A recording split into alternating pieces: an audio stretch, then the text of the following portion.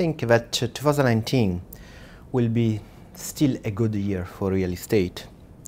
Of course, the meaning of a good year is changing as we move along a cycle. So what I mean is that we cannot obviously expect the same kind of returns we were used to over the last few years.